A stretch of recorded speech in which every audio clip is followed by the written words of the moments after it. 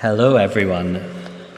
Welcome back to people who are in the room in Cambridge in Downing Place Church. Welcome to the people who are joining us via YouTube Live. You're all more than welcome to this communion service, which is closing the Open Table National Gathering for 2023. And we will be celebrating communion during this service, so if you would like to have a little something to eat and drink during the service, please feel free to get something if you are at home, and all is ready here in the room. And so I'm going to hand you over to Nigel for our opening responses. So these words are based on Psalm 118. Give thanks to God, for God is good. When hard pressed, I cried to God. God is with me. I will not be afraid. The stone the builders rejected. God has done this. God has done it this very day. Give thanks to God, for God is good.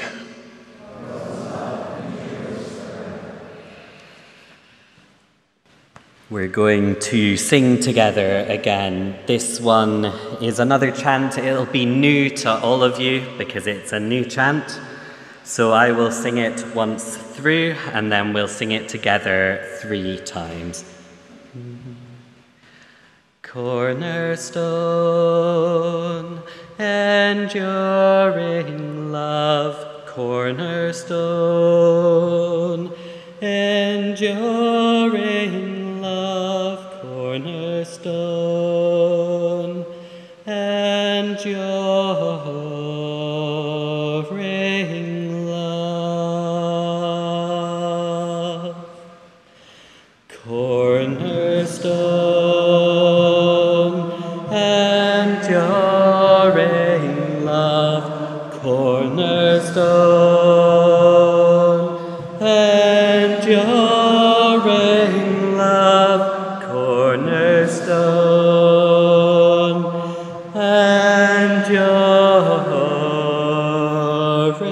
enduring love, cornerstone, enduring love,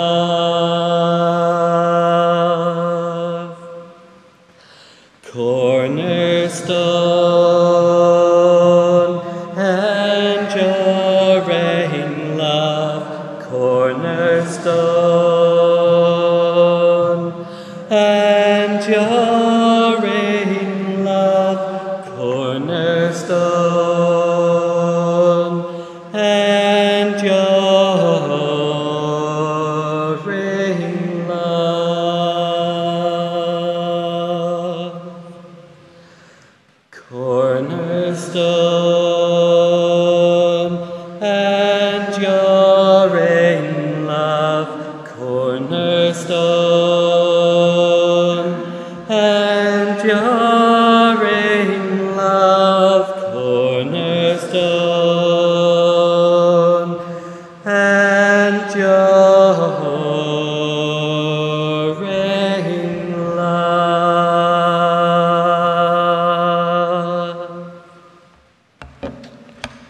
Reading from Acts 4, verses 1 to 31.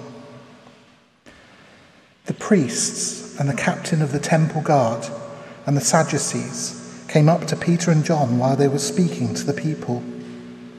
They were greatly disturbed because the apostles were teaching the people, proclaiming in Jesus the resurrection of the dead. They seized Peter and John because it was evening. They put them into jail until the next day.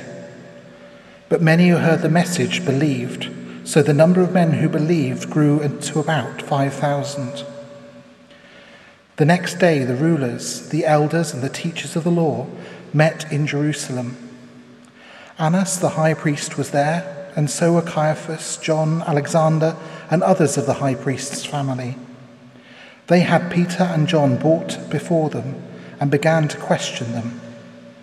"By what power or what name do you do this?"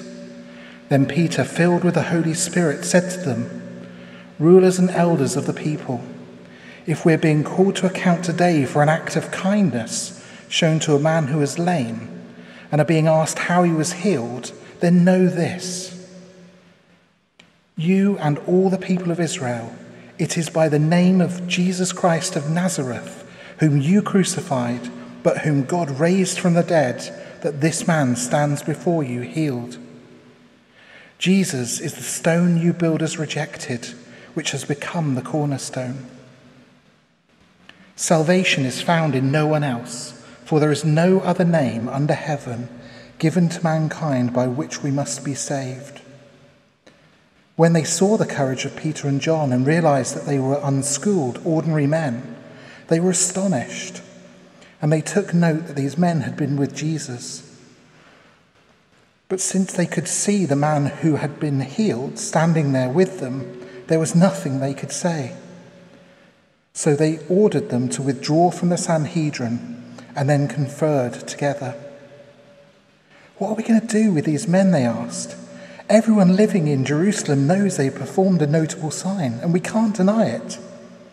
But to stop this thing from spreading further among the people, we must warn them to no longer speak to anyone in this name." Then they called them in again and commanded them not to speak or teach at all in the name of Jesus. But Peter and John replied, "Which is right in God's eyes, to listen to you or to him? You be the judges. As for us, we cannot help speaking about what we've seen and heard." After further threats, they let them go. They could not decide how to punish them because all the people were praising God for what had happened. For the man who was miraculously healed was over 40 years old. On their release, Peter and John went back to their own people and reported all that the chief priests and elders had said to them. When they heard this, they raised their voices together in prayer to God. "Sovereign Lord," they said, "you made the heavens and the earth and the sea and everything in them. You spoke by the Holy Spirit through the mouth of your servant, our father David. Why do the nations rage and people plot in vain? The kings of the earth rise up and the rulers band together against the Lord and against his anointed one." Indeed, Herod and Pontius Pilate met together with the Gentiles and the people of Israel in this city to conspire against your holy servant Jesus, whom you anointed.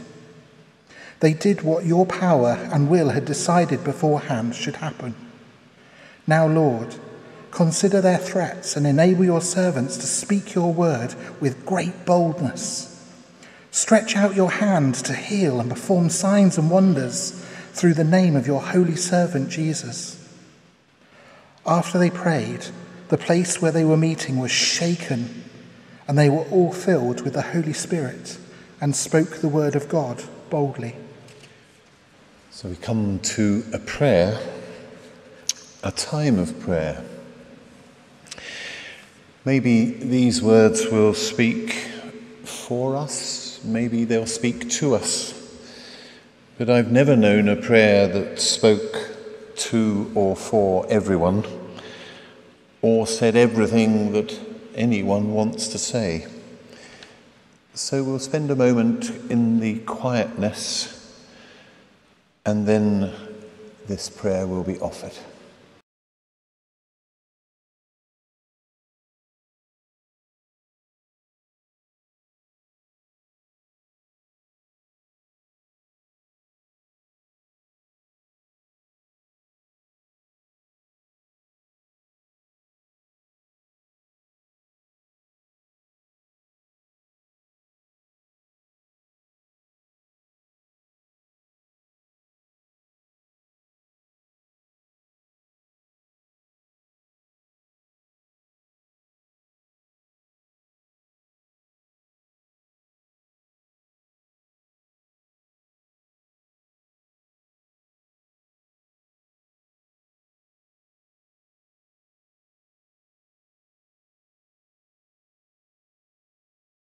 We raise our voices to you, our Creator, and with one accord we proclaim that you are God, God who made heaven and earth and the sea, and all that is in them.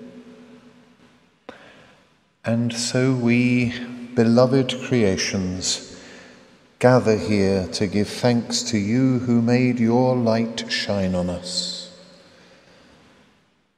The stone rejected by human builders became the cornerstone. And we give thanks that we too, living stones, have a place in your community. We give thanks that no human hatred or mortal fear can deny us a place in what you are building. We give you thanks that you, our Creator and Architect, have gloriously and wonderfully made us, exactly the right shape and size of living stone to fit into the foundation of your new community. We're not just accepted, but needed. Not just equal, but more than equal. Not just welcomed, but celebrated.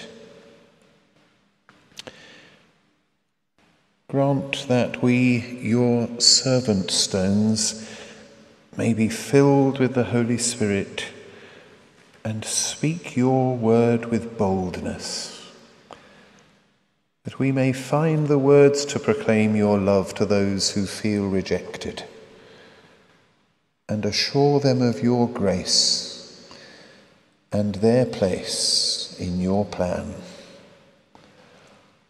Amen.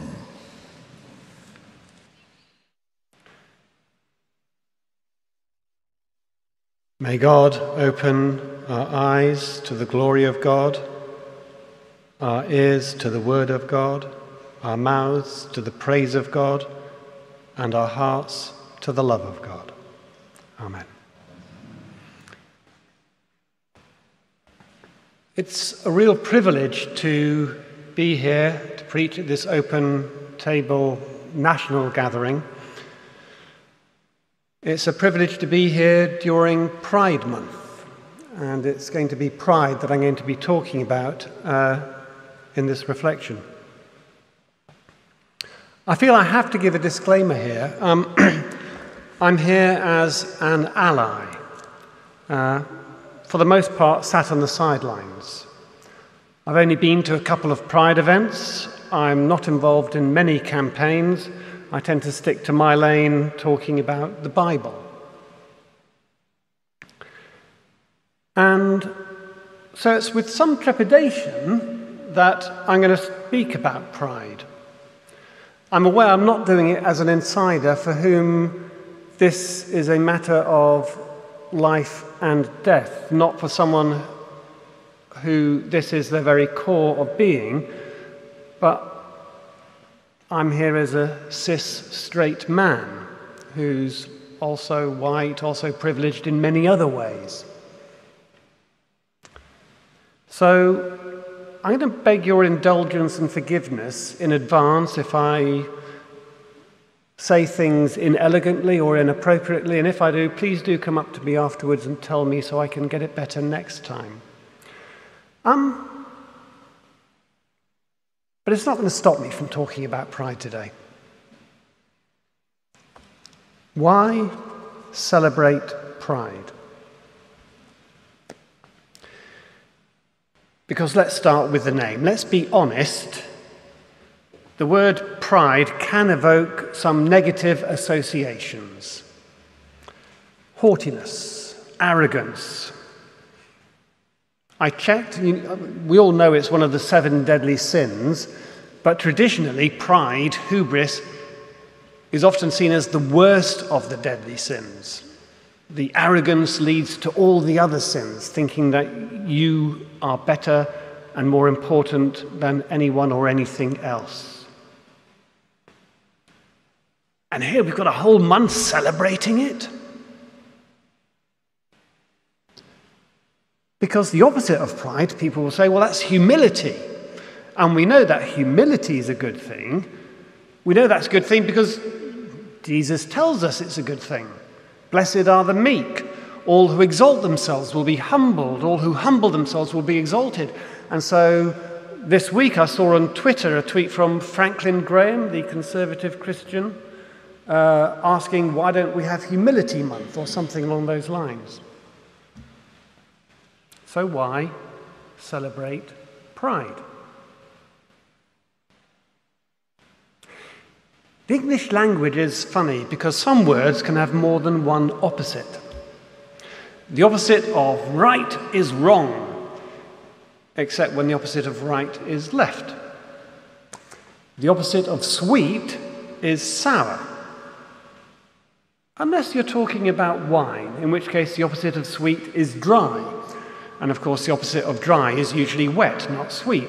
So we have these weird things where there's multiple opposites sometimes. And so here's another opposite of pride. Rather than humility, can I suggest the opposite of pride can be shame? And shame is one of those things that's both individual and social. It's something that we can feel inside ourselves, in that knot in the stomach that can form when you've either done something wrong or feel embarrassed or humiliated. But it's also the stigma with which other people can treat you, both individual, communal. And I better put it on the record that shame in itself is not always a bad thing. Some things we should feel ashamed about and be shamed for. And, okay, being honest, in some areas I wish there was a lot more shame. I look at what some politicians have done and I wonder why they seem to feel no shame when they are found guilty of sexually assaulting others, or when they incite insurrection, or when they lie to Parliament, or hold parties during lockdowns. I'm not having a go at shame here. But it is worth noting the effects of shame when it is present, rightly or wrongly. It leads to avoidance. It leads to silence. It leads to hiding away. Now, it is present in the majority British culture today, but it's less important than it used to be. Less, say, than in Victorian times, when you'll know that, one of the key virtues for Victorian times was respectability. And the opposite of that is akin to shame. And this is where I segue to the New Testament, because the world of the New Testament was more like Victorian times than it is the current day. Honour and shame were really important. Social scientists would call it an honour-shame culture. Shame is a big deal in the New Testament. And if we don't understand that, sometimes we can miss large chunks of the New Testament and what's going on. Here's a quick example. When we think about the crucifixion in the West and the suffering of Jesus, we tend to think of the physical pain that he suffered. We think of the flogging that he endured. And we think of the nails going through the hands and the feet. And you can see an example of that in the Mel Gibson film, The Passion of Christ, where that sort of concentrated on, that physical pain that Jesus undergoes. And I'm not saying that that's wrong. But when I was at theological college, I had a Coptic teacher. That's the Egyptian church. Very similar to the Eastern Orthodox Church, but also very different. And he said that in Eastern Christianity, it's not the pain of the cross that's important, it is the shame of the cross. That this is someone who was being publicly humiliated, stripped of his clothes, scorned, whipped, made a spectacle before everyone, before undergoing what was usually a slave's death. And that's how the Roman authorities worked. If you rebelled in any way, particularly if you were a slave, there was this slow, painful, shameful, dishonorable death. And the effect was to silence dissent, to stop rebellion, to keep people in their place.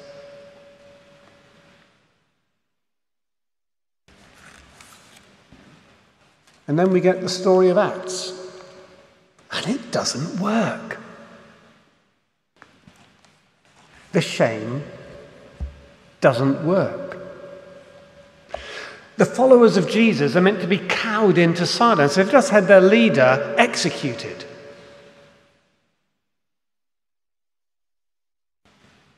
And they don't shut up. And the narrative we heard today from Acts 4 is one example from the whole book. And Peter and John are passing by one of the temple gates in Jerusalem, and they heal in the name of Jesus a man who had been lame since birth. And then they tell the crowd about Jesus. And we joined the account from when Sarah was reading it, when the temple police turn up, and because it's quite late, they can't do anything there and then, so they sling them into jail overnight until they know what to do with them the next day. And the next morning, they're brought in some type of council. We don't know how legal it was, but the high priests are there, Annas, Caiaphas, and the others, and they're interrogated. And it would have been a similar setup to this, actually, sort of a semicircle of the great and the good, and Peter and John placed at the front.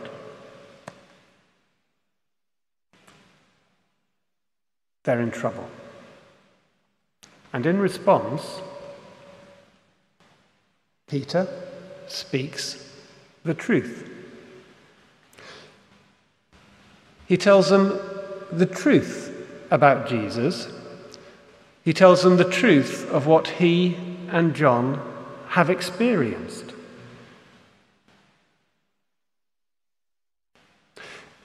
The authorities don't like it. They decide that Peter and John should be told to be silent, shut it down, hide the story away. Peter, in response, whether it is right in God's sight to listen to you rather than to God, you must judge, for we cannot keep from speaking about what we have seen and heard. He keeps telling the truth, frankly. Sometimes shame is good, but sometimes, let's face it, it's bad. It's used to hide the truth. It's used by the powerful against the powerless. It's used as a way to oppress, to silence, to put down, to humiliate, to control. But the covering of shame begins to crack when the truth is spoken publicly. Peter speaks in the temple amongst the people. Peter speaks in the council amongst the powerful. And Peter promises to keep speaking the truth, come what may. The covering of shame begins to crack when the truth is spoken courageously. Peter speaks when arrested. Peter speaks when warned. Peter speaks despite being offered a form of don't ask, don't tell. Speaking the truth frankly, publicly, and courageously.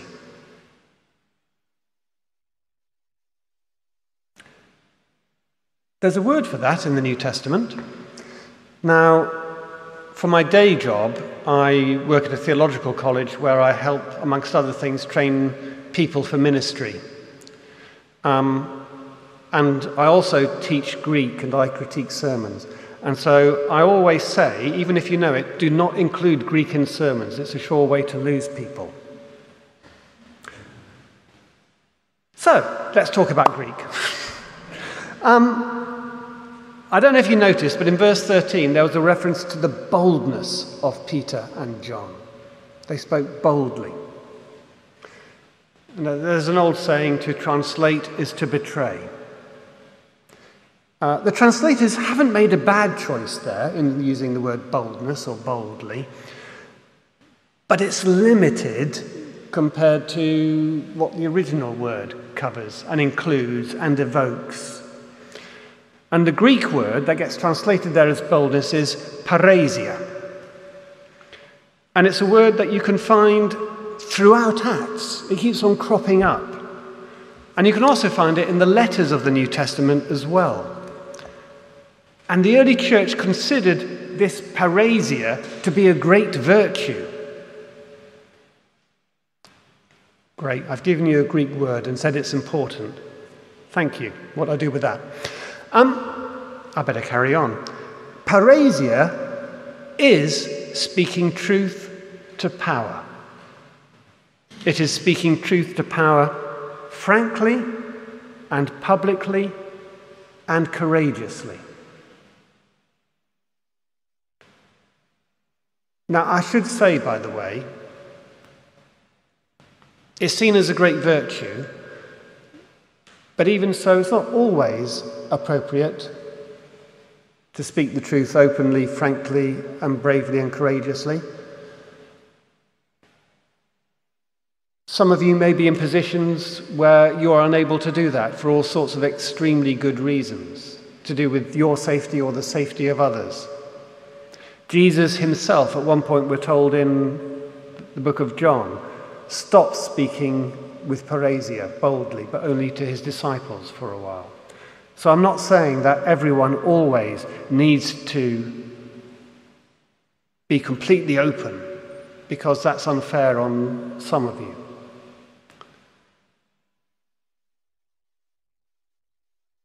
But if you can,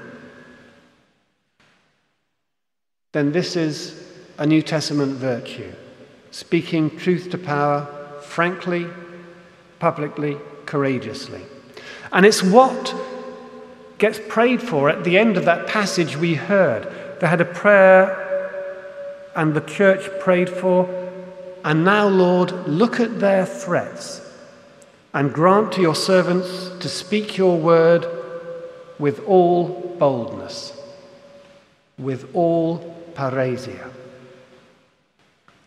And this is what, empowered to speak with parousia by the Holy Spirit, they did, which is why we have the book of Acts, and I guess why we're all here today, because they didn't stop speaking, and so other people found out about God's love.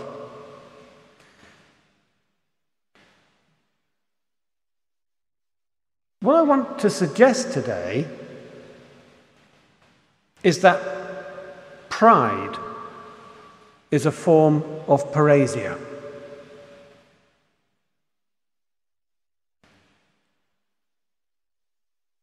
Throughout history, the powerful have tried to shame those who are LGBTQIA+. They encourage silence, hiddenness, don't ask, don't tell, sweep it under the carpet, be ashamed, oh, we don't talk about them. Pride is an occasion to speak the truth frankly, to tell the world that we humans are diverse, that love is not confined, that God's children are wonderful in all their variety, and that is to be celebrated, not hidden.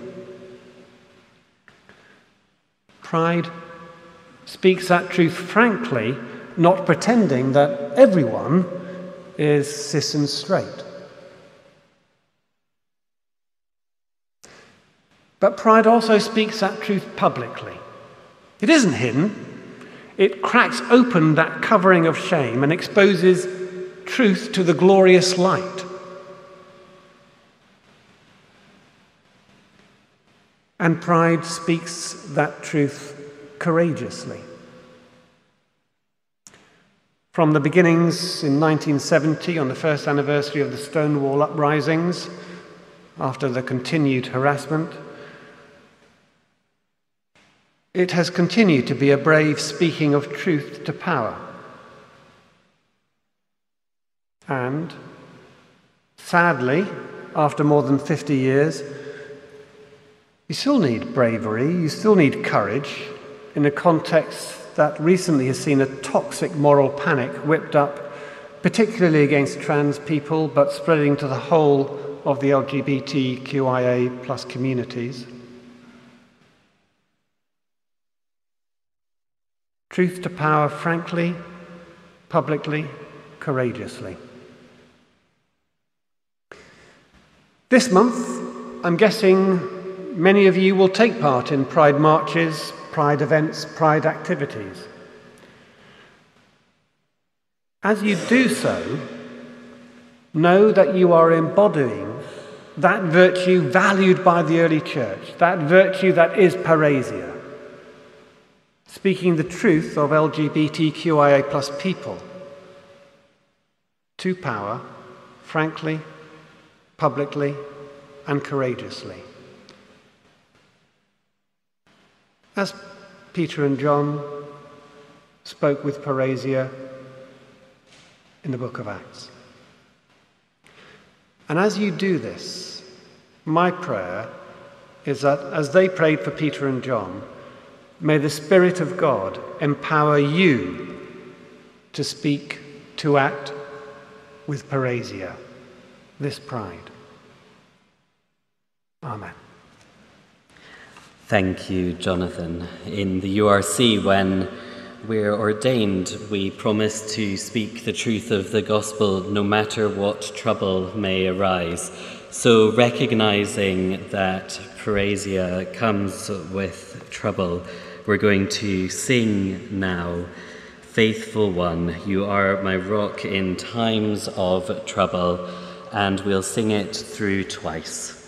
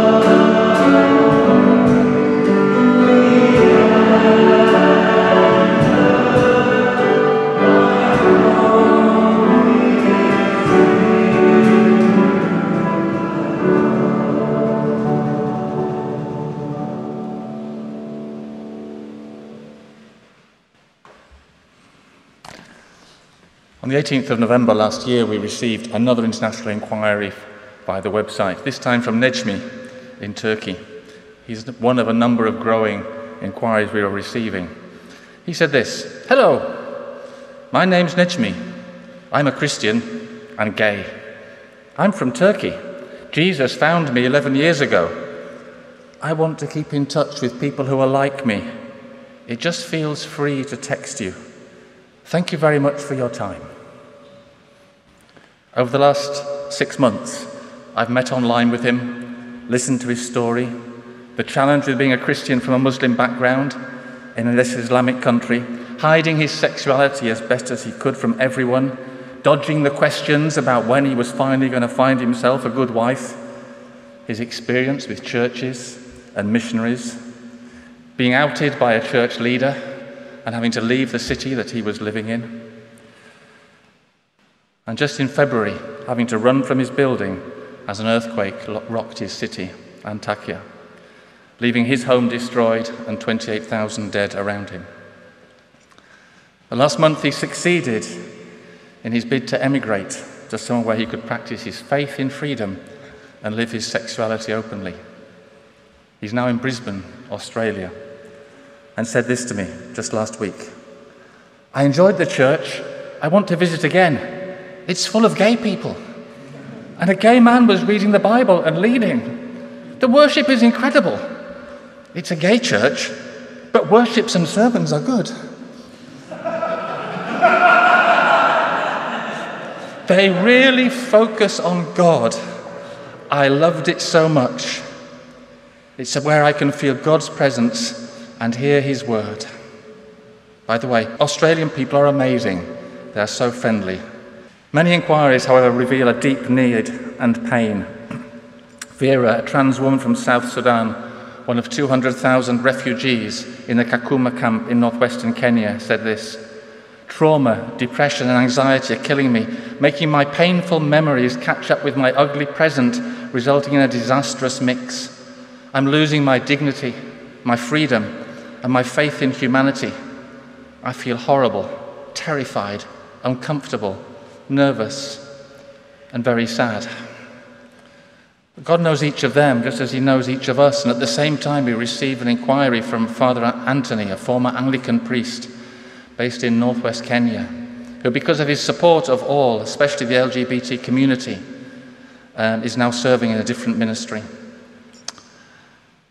We connected them together, and Father Anthony was able to visit them in the Kakuma refugee camp. Not all the stories have such a happy ending, and today we'd like to highlight the situation in Uganda, from where we've received numerous inquiries. Frank, for example, said, "I'm writing to you because I see you're an advocate for LGBT rights, seeking your sincere support. I'm gay and my family and friends take it as a curse. To be honest, I didn't choose this. It's just me. Wherever you go, everyone looks at you with disgust in the community. People have always been there trying to bring me down, for it's unacceptable to be gay here. All that was still manageable while it was someone insulting me without harm, until the words turned into actions. Right now, I can't freely move or express myself unless I'm looking for death." We've been corresponding with several human rights organisations and grassroots networks, as well as individuals who are facing the frightening situation of the recent legislation in Uganda that severely limits their activities. Uganda already had laws prohibiting male same-sexual relationships from the British colonial era, but the recent anti-homosexuality bill offers life imprisonment for homosexuality, death penalty for aggravated homosexuality, 20 years in prison for promotion, which they see as support of homosexuality, 10 years in prison for attending what purports to be a same-sex marriage, 7 years for renting premises to anyone who might engage in homosexual activity, and 5 years in prison for failing to report homosexual activity, all of which allows the government to force conversion therapy on those who are convicted. There are only 11 other countries in the world which have same-sex relations punishable by death, all of them Muslim countries.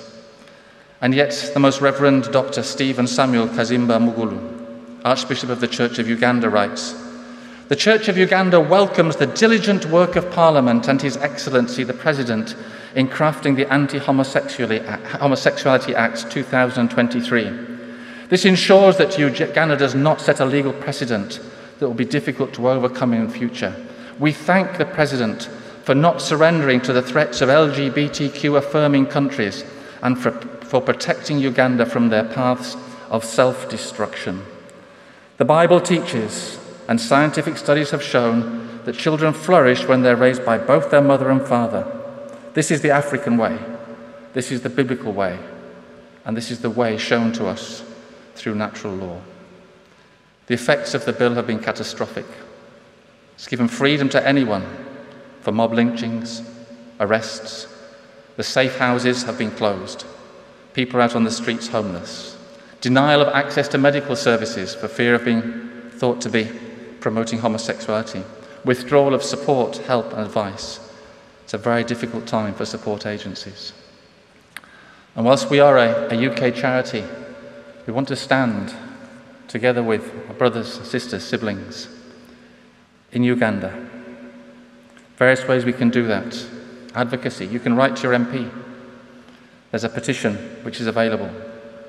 Giving is available to human rights groups who are working into Uganda. But today, we'd like to pray. And to invite Peter to come and join me as we pray for the LGBTQ+ community in Uganda. We pray for these, our brothers, sisters and siblings, and may our prayer and solidarity sustain them. Psalm 72, verses 12 to 14 says, "For he will deliver the needy who cry out, the afflicted who have no one to help. He will take pity on the weak and the needy and save them from death. He will rescue them from oppression and violence, for precious is their blood in his sight." Jesus, Word incarnate, you came to give honour to those forgotten, overlooked and misjudged, to the misunderstood and undervalued, to all who are rejected, abandoned and mistreated. You came to us as one of us, vulnerable to our shared human condition, yet also bringing the love of God as a real and tangible presence in the world. So help us to be that presence today. Help us to love as you would love, to care as you would care, to pray as you would pray. Let our hearts touch where our hands cannot. Let our tears speak when our words fail. And may our prayers bring comfort to those in distress. We pray for vulnerable LGBTQ+ people across Uganda and ask you for protection from evil and from those who would harm them, for secure and safe places to live, adequate food and clean water, for resources to maintain personal dignity and hygiene, people they can trust, those who will be there for them, friends and supporters, and people prepared to advocate on their behalf. Access to healthcare and medication, support with mental and emotional health, dignity and worth, value and respect as individuals, for opportunities to work and to be fulfilled, peace in the present situation, and hope for the future. Also for the human rights and constitutional appeal process, and God, for the repeal of this destructive and abusive legislation. Lord, we also pray for Uganda's lawmakers, Christians and church leaders. Move and stir their hearts. Awaken them with your righteousness and mercy so that they would recognize the humanity and vulnerability of LGBTQ+ people in Uganda and pursue justice and compassion rather than judgment and victimization. And Lord God, we pray for ourselves. Help us to be your ears to listen to their cries. Your voice offering them love and acceptance as we also speak out on their behalf.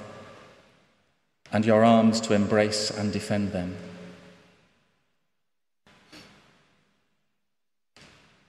Lord, give us deep empathy, moral clarity, and persistent courage. Help us to stay present, be prayerful, and compelled to action, to be active participants in your kingdom here on this earth. Strengthen each one of us to speak up for those whose voices are not heard and whose plights are ignored.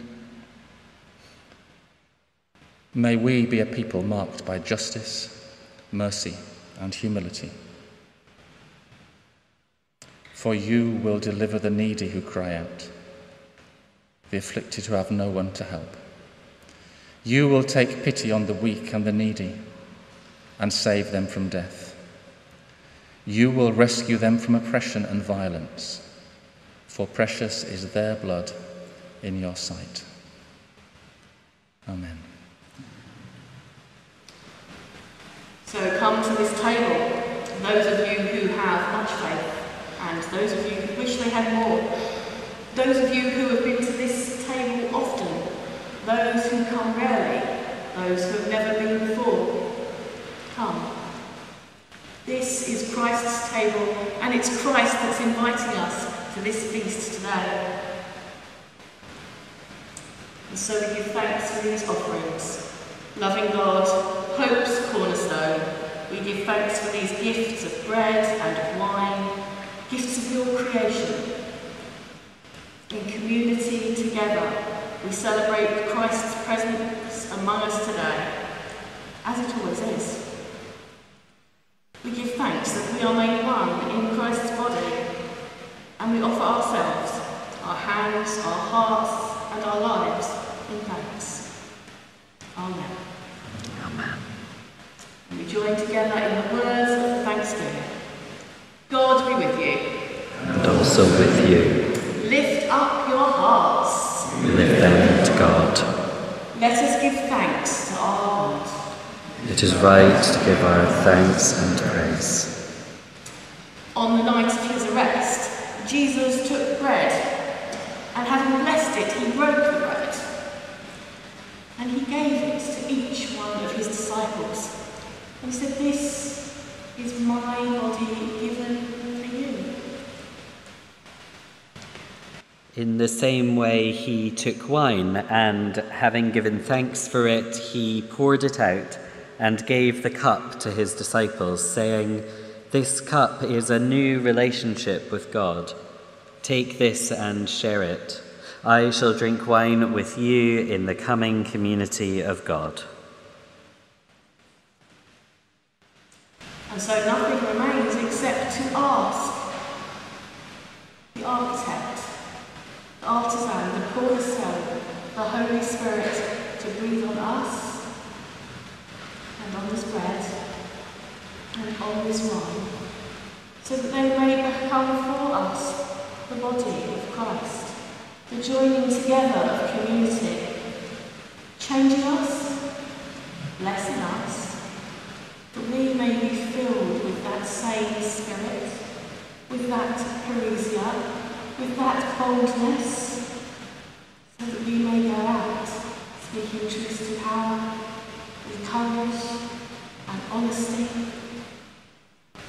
You are blessed.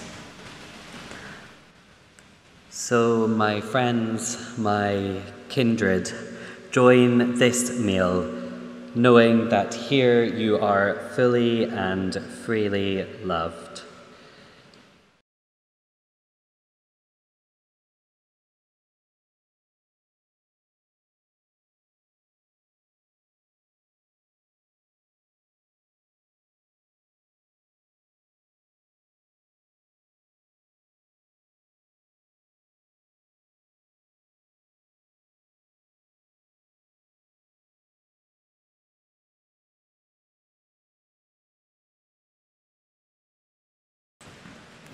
Let's come before God in prayer.